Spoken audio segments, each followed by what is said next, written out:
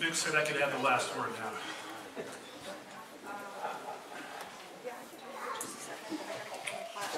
Hallelujah.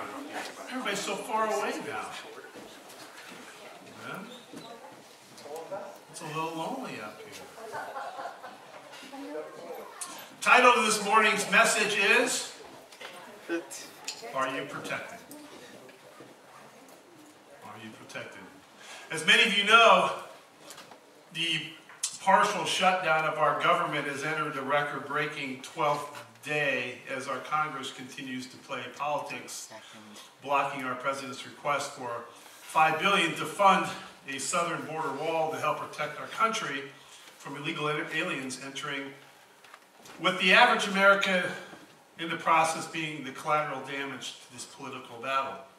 Now, nobody, including myself, is delusional enough to believe that a physical wall is the final solution towards stemming illegal migration. Anybody resourceful enough will find a way into our country, whether at a checkpoint or using a fake passport or whatever. Even with the existing wall we have now, in some places elaborate tunnels have been dug, in other places the wall has been breached either by climbing over it or breaking through. But much of the importance of a wall is what it communicates. It declares a country's sovereignty to those on the outside and protection for those on the inside. And I believe it can be said, a wall in many ways helps to protect the soul of a nation. But more important than what protects this nation is what protects our soul. From this morning's Parashah Bo, what protected God's people from the death angel that lurked on the outside, keeping them safe on the inside, was what? The blood of a perfect male lamb. And those uncovered and exposed outside met their death. But those inside and covered by the lamb's blood, they lived and they thrived. And so significant was this redemptive act of covering that God commanded that the month of Aviv or Nisan, in which the Pesach took place, would mark the first of the year forever. And so to the people of Israel, God said, this will be a day for you to remember and celebrate as a festival to Yahweh from generation to generation. You are to celebrate it by, there's that word again, that phrase, perpetual regulation. It never ends. It always was and always continues. A perpetual regulation. But Hebrews 10:9 reminds us as well that the celebration of holy days is not just a reminder of what God has done, but is a shadow of good things to come. And we read from Rabbi Shmuel's letter to Rome, chapter 11, for out of Zion will come the deliverer, and he will banish ungodliness from Yaakov. And this is my covenant with them when I take away their sins. So, as followers of the way, which we are, it is on Pesach that we remember and celebrate that Yeshua, the perfect Lamb of God, has been offered on the Passover altar, like the song says, once and for all, and to bear the sins of us, of many. Praise the Lord. Amen. But like the million that departed Egypt, we're mixed. We're a mixed group here, aren't we? We're a mixed bunch. We're Jews, non-Jews, various cultures, following the God of Abraham, Isaac, and Jacob. They were. For us that are not Jewish, to partake of the Passover, God seems to make a distinction. He makes a distinction to us ger, or foreigners, that we too must be circumcised. Now, whether participation is just limited to partaking of the sacrificed lamb or the meal in its entirety, that remains an ongoing debate amongst the rabbis. They can hash it out all they want. What is significant, though, is how both circumcision and observance of Pesach are related. That is, circumcision is an act of uncovering, while Pesach is an account of God's covering. And to understand this desire of God that men need to be circumcised to participate in the Pesach meal is to first understand the process all of us go through being born physically. The process that we go through being born physically into this world and then being born again spiritually, securing entrance into the world to come. So we are moving from a fleshly covering to a spiritual covering. Now, Avram was, 99 years old. We read in Bereshit, or Genesis 17, when Hashem appeared to him. And he said, Avram, no, he didn't say that, walk in my presence and be pure-hearted. I'm establishing my covenant between me and you. You are to keep my covenant, you and your descendants after you, generation after generation. It is a sign you are to circumcise the flesh of your foreskin. And this includes every male, generation after generation. Now we know that Avram means exalted father. Well, exalted father became Avraham, father of many nations. And it was through Avram's seed that the blessings of God would be passed. The sexual organ transferring that seed would be the sign of the covenant with God. And with the cut tissue circumvented around this sexual organ, the seed of Abraham, the sons of the promise, have to pass through a brit or a covenant area. It's the only commandment of all 613 literally sealed in the flesh. Literally sealed in the flesh. In fact, one of the oldest operations of humankind, believe it or not. It is. Often Messianic believers, we're all critical about declaring certain practices as pagan. Well, that's pagan, right? You've all said it, right? Well, truth is, circumcision was a pagan practice that God adapted to his use. It's very, very significant that it's the male organ. Very significant. Because our sexual drive. We've got one. Men, we have a sexual drive. And sadly, it influences a lot of our decision making and often creates in our lives some of the biggest mistakes we ever make in our life. Amen? Some men? Nobody's going to say that. Well, no one's talking to me. Talking to somebody here, it's not me. Right? You didn't hear a big amen there, ladies, did you? I don't know what he's talking about. Don't pay no attention to him. Now, if you heard this joke, if you heard this before, okay, forgive me. But there was an online dating site. You know, there's a lot of those online dating sites, you know, okay. And on one of the online sites was the following ad. There was no picture, but it was an ad. It said, single black female seeks compassionate male. Ethnicity is unimportant. I'm a very attractive girl who loves to play. Long walks in the woods. Riding in your pickup. See, it worked for me. Riding in your pickup truck. Going on camping and fishing trips. Cozy winter nights by a fire. And candlelight dinners will have me eating out of your hand. I'll be at the front door when you come home from work wearing only what God gave me. Call 404-875-6420 and ask for Daisy, and I'll be waiting for your call. Over 15,000 men found themselves talking to the Atlanta Humane Society about an 8-month-old black Labrador retriever. I wished I had written that, because that was genius. It is so, so important, this area, men, be submitted to the lordship of God. You know, I'm not going to go too far on a rant on this, but I have to tell you that so much of what we call women's issues today are not women's issues. There are men-initiated issues upon women. That's just the fact of the matter, man. There's no women issues if there are no men issues. And lack of submission to God and his lordship in that area of our life is one of the biggest problems in this world today. If we don't submit ourselves to God's desire for our sexuality, men, our family, children, and even grandchildren will eventually be ruined by the consequences of our sinfulness and our foolishness. So many of our social and moral issues today are a result of men in particular compromising sexuality. We are either the initiators in God's plan or the initiator of Hasatan's plan. We're one or the other. It's not in between. We can take the lead morally or we can take the lead immorally. Amen? Men? Amen? Amen. Okay. Now let me repeat what I expressed recently. Abortion is not a female issue. It's a man issue. We have the power of creation. We are the initiators of creation. We need to get it back. And this society today is trying to chickify everything. I love that phrase.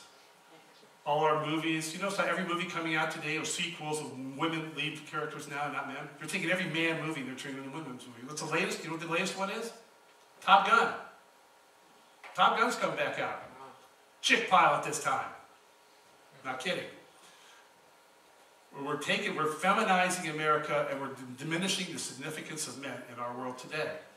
And men, it's about time that we rise up and assert the God-given role that we have and use it in a godly and submitted way that God had intended for us. Amen? It's time we start acting like men, not like little boys. Right. Men, we are wounding our sisters with our selfishness. We are wounding our sisters with our selfishness. Circumcision is a vivid reminder of our need to submit our sexuality to God.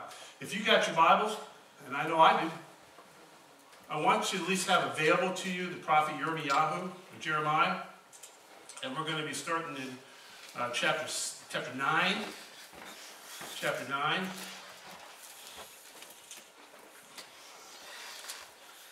And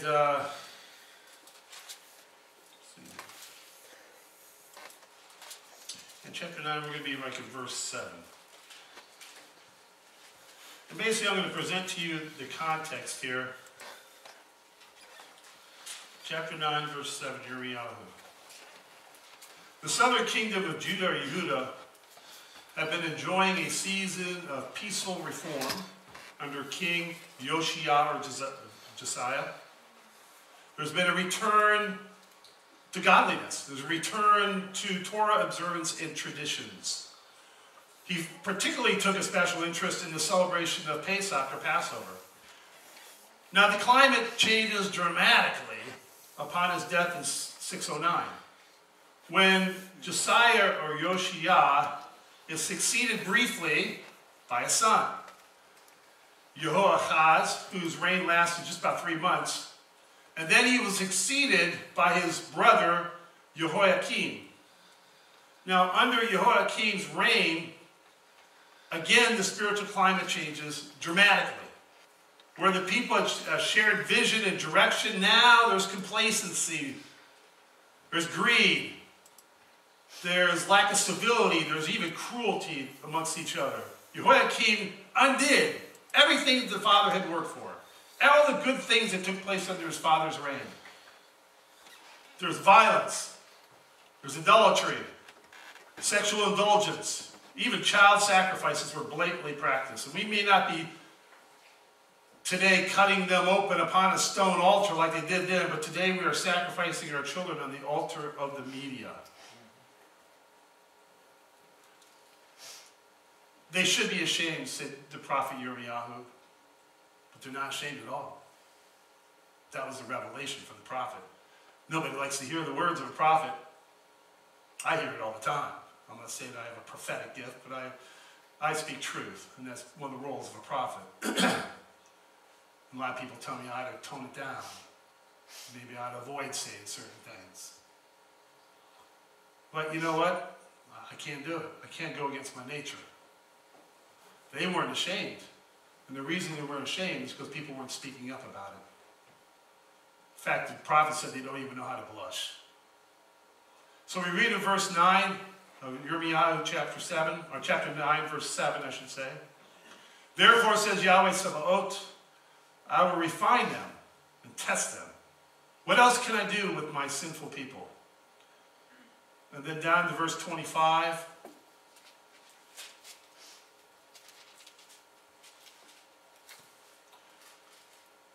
Verse 25. The days are coming, says Yahweh, when I will punish all those who have been circumcised in their uncircumcision. It's an interesting statement there. Circumcised in their uncircumcision. Egypt, Yehuda, Edom, the people of Ammon and Moab, and all those living in the desert who cut the edges of their beard. For although all the Goyim are uncircumcised, all the house of Israel have uncircumcised hearts. I don't know, but God seems to be saying something here, doesn't he?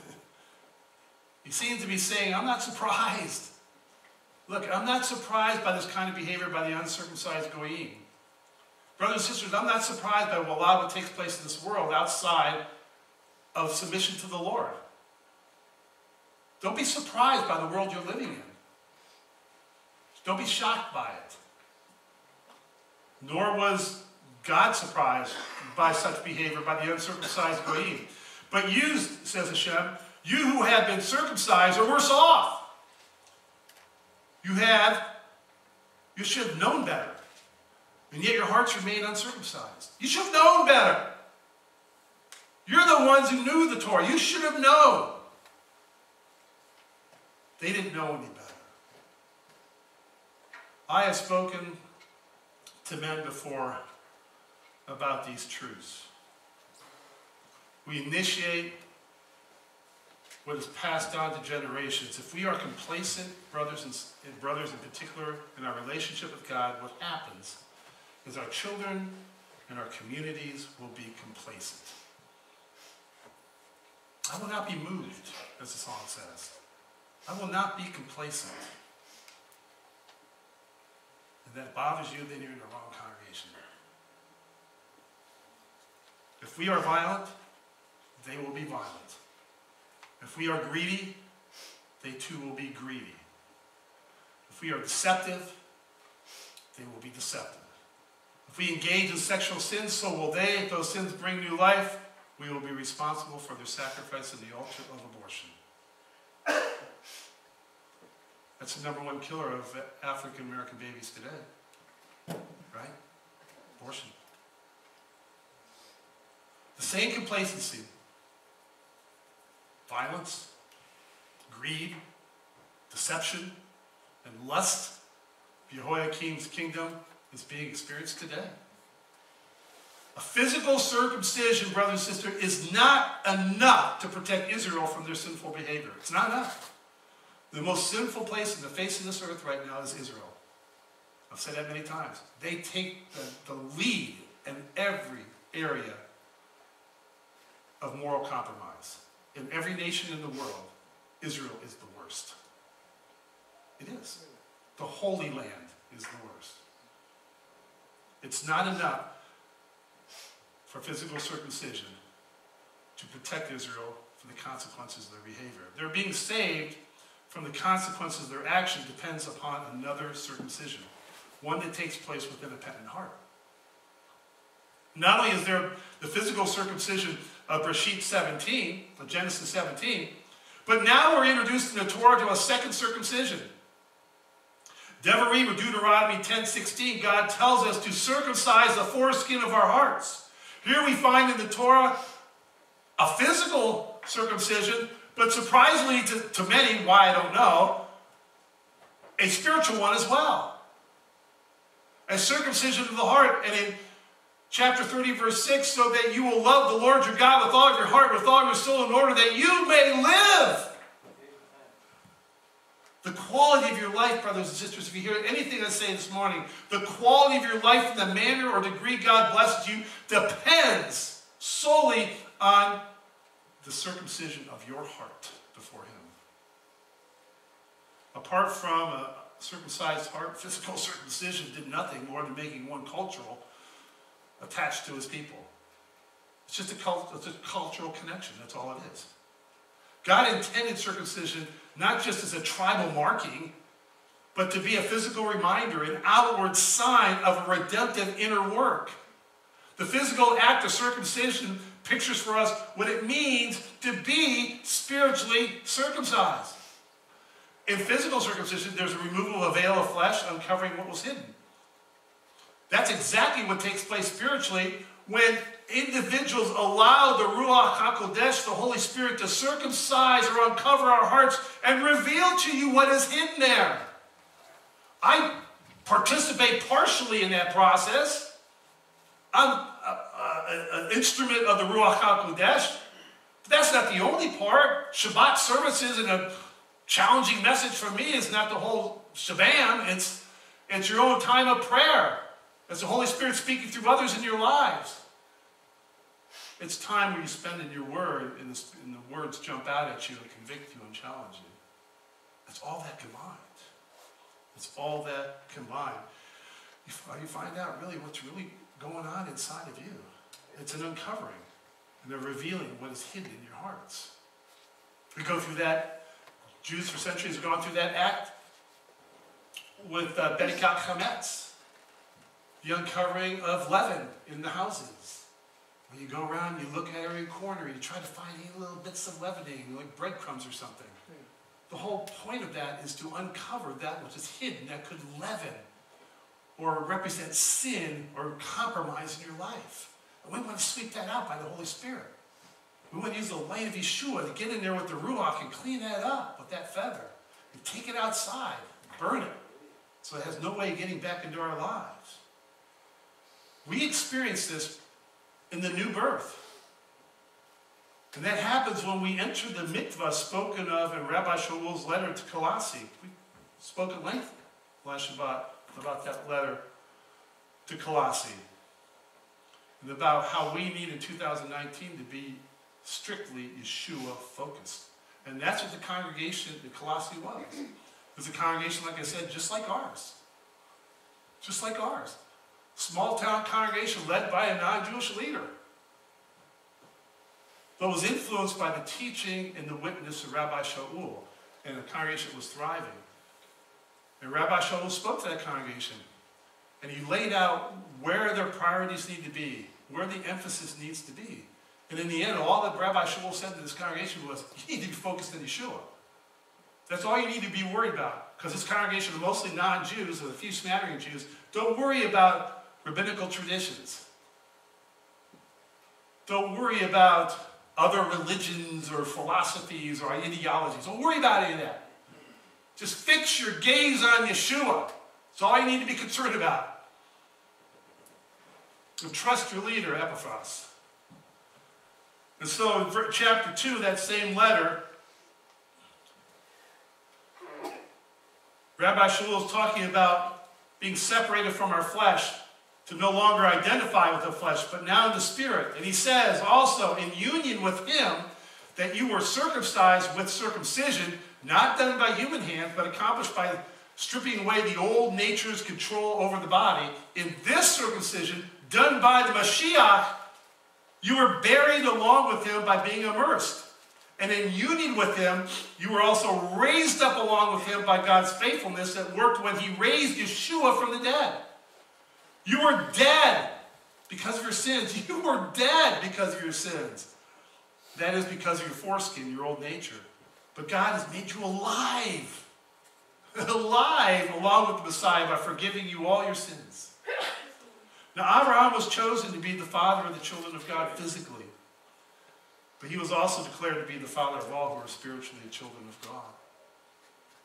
And just as physical circumcision of Breshit 17 is a sign of the covenant with those physically born into the house of God, Israel, so is the spiritual circumcision of Colossians 2 the sign of the covenant with those born spiritually into the people of God, non-Jew. Now, the initial act of circumcision was the seal of Abraham's faith in God's promise of possessing the land. It was an indication that Abraham, in his heart, believed God's word. He believed God's word, and he believed in a coming Mashiach. He believed in a Redeemer, the promise of the prophets. He believed in a coming deliverer.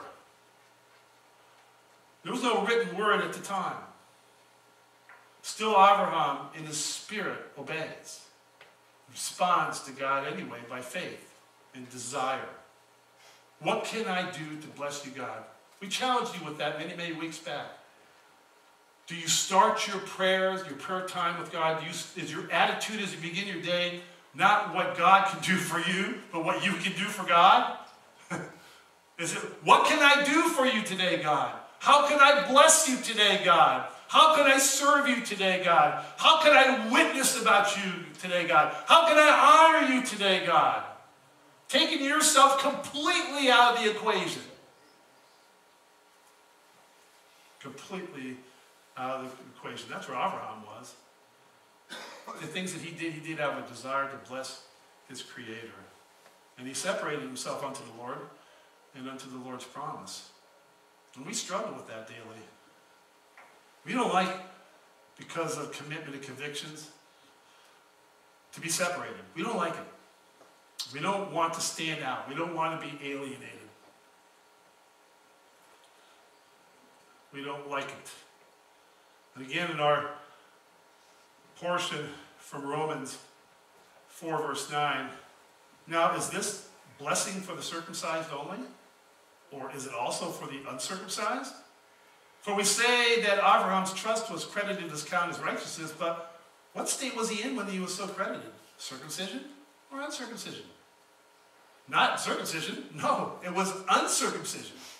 In fact, he received circumcision as a sign, as a seal of righteousness he had been credited with on the ground of trust that he had still uncircumcised.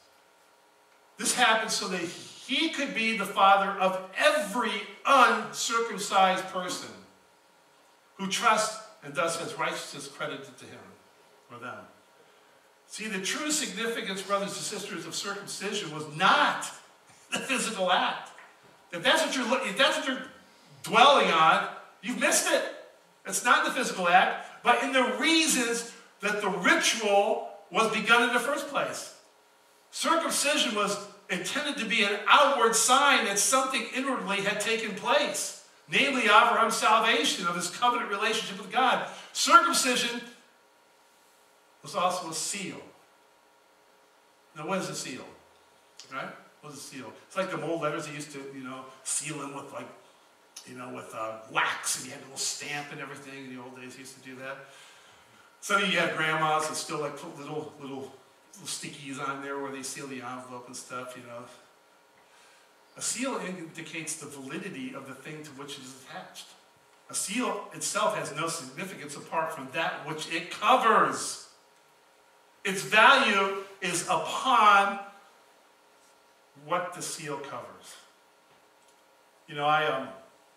I'm a thank David had hit you all up for a little bit of money as a gift for our family, and I appreciate it. Thank you, David. And we use that money to buy TV, part of it. And as I do, like when you buy expensive electronics, it's a process to unpackage it, right?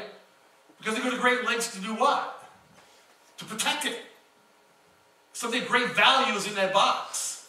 So there's styrofoam everywhere and plastic, and it's covered up because what's under all that wrapping and protection is something of great value. The box itself is worthless. We do with all that styrofoam crap. I have to go slap on it. It was funny. I took it over to recycle. A lady gets out of her car and she goes, "Well, you had a nice Christmas." Well, thanks. But true story. But circumcision is like that. Circumcision is a seal attached to something very, very valuable, and namely our salvation. The most valuable possession that you have is your salvation. Of all the things you strive for in this life, all the things you hope for and want and desire, your salvation is the most important possession you have, of greatest value that you have. Amen? Hence the paradox. The paradox. If we have something of value, do we allow it to remain uncovered? Don't we cover up what we value? I was thinking this the other day. Most of us probably have a garage. Some of us don't, right? Some of us don't have a garage. Isn't it funny, in the physical sense, apart from our salvation, two of the most valuable things that we own in our life are our houses and our cars. And we just leave them out in the driveway. But we keep our TVs all tucked away in the house. But the car, the several $1,000 car is just sitting out in the driveway. That's the way I think. But it's kind of crazy. But that's the paradox. Normally, if we have something of great value, we cover it up. We protect it. If you got a brand new car, what are you going to do? You're going to put it in the garage if you have one. If you don't have The garage, maybe you'll throw a car cover on it. And in my office, I got several certificates that are great value to me, and they have a seal on them. And I keep those documents covered under glass in little frames and everything to protect them. Don't you have insurance? A lot of you have insurance for cars, your houses, etc. Life insurance. What do you have insurance for? To cover and protect. That's what is of greatest value to you, right? I have life insurance for my kids. I have health insurance. To protect this. I value that. And the Torah. We go through a whole process with the Torah. Rochelle went to a lot of trouble to hand crochet this, or hand, whatever you call it. All right? So we go to all this trouble to make this cover. Why don't we just leave it uncovered, leave it open? Because it's of great value to us. Is it not? The Word of God is of great value to us. And we want to see it covered and protected. Amen. Men of Israel, covered by the flesh of circumcision, were recovered in the blood of the Lamb. What God has uncovered, God also recovers. When God saw households covered in the blood of the sacrificed lamb, what did he do? He passed over. Literally, that means he covered. He covered or protected and hovered there and remained there, protected from death outside their doors. And I don't believe God intended, as Judaism interprets, that the uncovering of the male organ of itself was to be redemptive.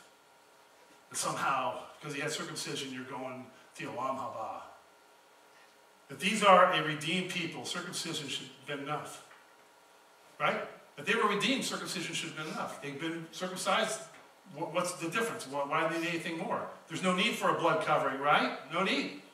If you're already circumcised, you don't need the blood covering. The fleshly uncovering is a reminder of the spiritual covering that we all desperately need. Our salvation is of importance to us, and it is valuable to us. Our hearts, when open and exposed to God, are vulnerable, right? Why do you think it's so hard for us to open up to each other? Why do you think that is? Right? Some of you go to counselors.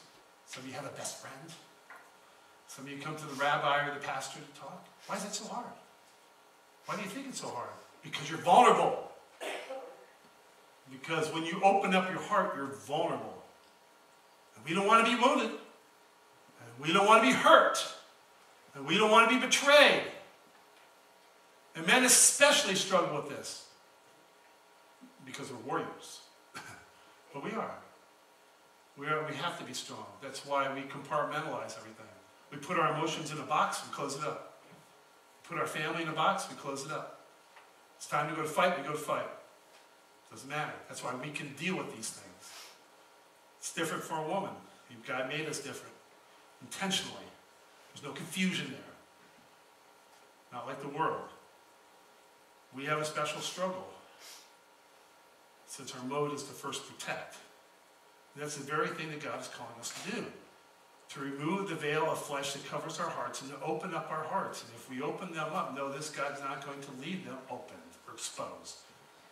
He's not going to do that. He's not going to do that. He's not going to leave them unprotected. When we remove the veil of flesh, what remains? Blood. And we know in the blood is life. And the uncovered flesh is our reminder of fleshly ways that we keep hidden in secret. But what's important to us is in the actual act when blood is spilt, we share in the valuable spilt blood of the Messiah, whose blood we know secures the protection of our salvation, required by the atonement realized through his blood.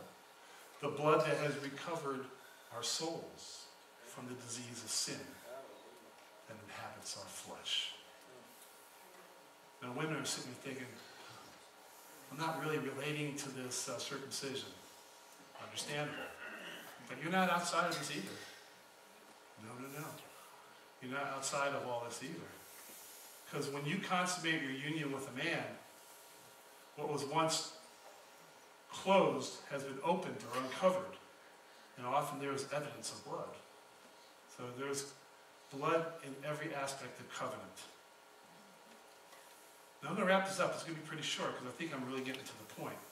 I don't need a lot of words. As Rabbi Solomon once said, end that thing.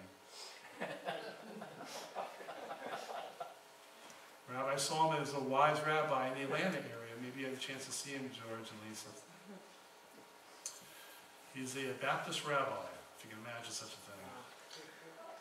thing.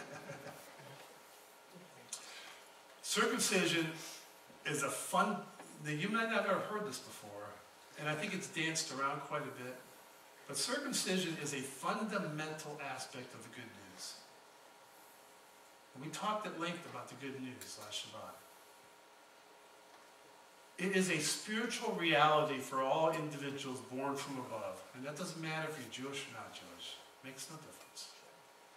We all need, Jew and non-Jew, men and women. It's right there, Rabbi Shaul tells us.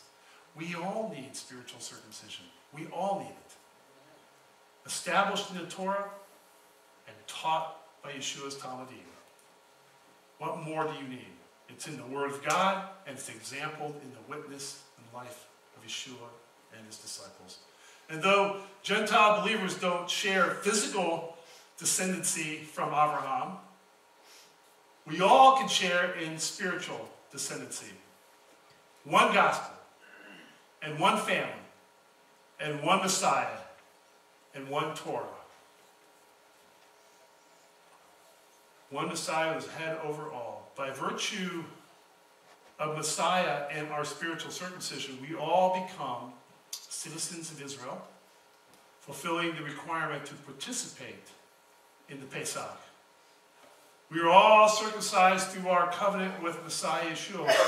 But what of physical circumcision for us not Jewish if we've had the foreskin of our hearts removed? See, Rabbi Shaul taught in 1 Corinthians 7:19 that circumcision or uncircumcision mean nothing in regards to the recovery of our souls. It means nothing. But he did say obeying the commandments is everything. Now, to have the same heart of Abraham, to be a faithful, obedient servant, it means everything. It was credited to him righteousness because of his faithfulness and his obedience. And circumcision was a sign and a seal of his obedience and his commitment to God. Remember, Abraham did things before God asked him to. I wish I had kids that did that.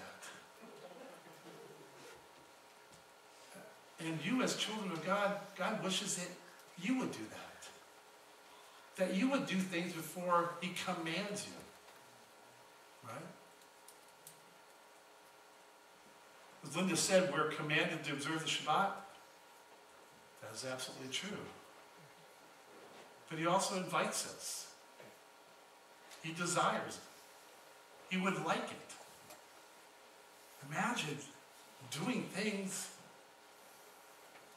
or looking for things before he even asks us. Amen? That's what Abraham kind of man he was. He tithed before God requested all of us to do so. He preceded the circumcision. That's the kind of man that Abraham was, and the love of God he had, trying to anticipate God's desire, Hashem's heart. That's relationship. That you want to be in a relationship? You want to have a friendship? You want to have a marriage? If that's what you really want, well, let me give you an idea what that's about. Anticipating beforehand what the desire of the other's heart is. Thinking about what they would be blessed with, what they would want before your own. Anticipating their heart. To have the same kind of heart means everything. And because of it, it means everything. It's got to be protected. It's valuable. It's eternal. Circumcision for us is an important reminder of what the sins of our flesh have cost the Son of God. You know, our president declared this week at our southern border, the wall is not meant to communicate we hate the people outside of it, but rather it communicates we love the people within it. All are welcome to enter this country, just like my mother did as a German immigrant.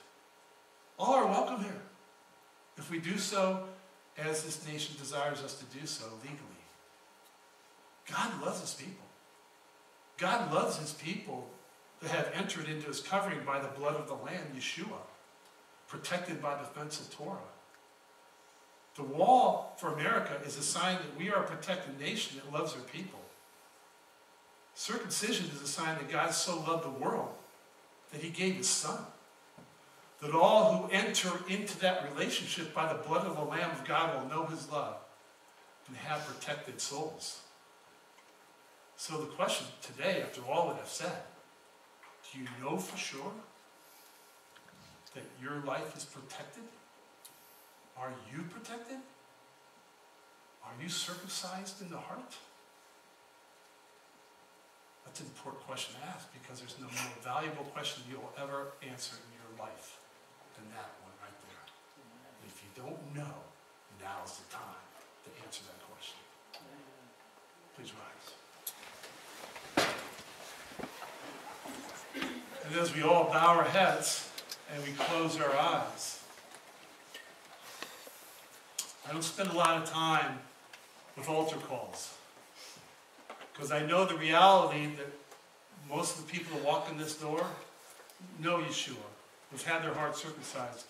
But if one of those people are you, if you're not sure that you have uncovered your heart to the Lord, and expose those fleshly areas of your life, and want to receive the covering of God's Ruach HaKodesh, the salvation that he promises through the blood that he allowed spilt from his son. If you have a doubt, I would say now's the time, brothers and sisters. Raise that hand. Raise that hand if you have a doubt. Father, in Yeshua's name,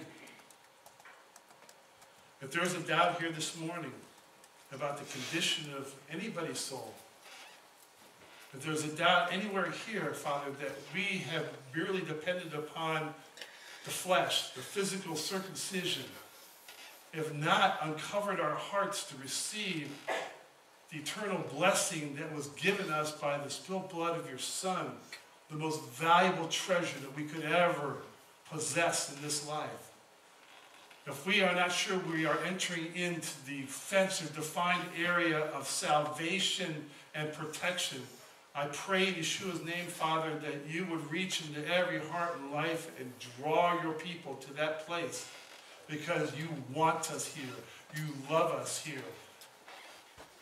You want to see us forever in the kingdom. Thy kingdom come, but thy will be done.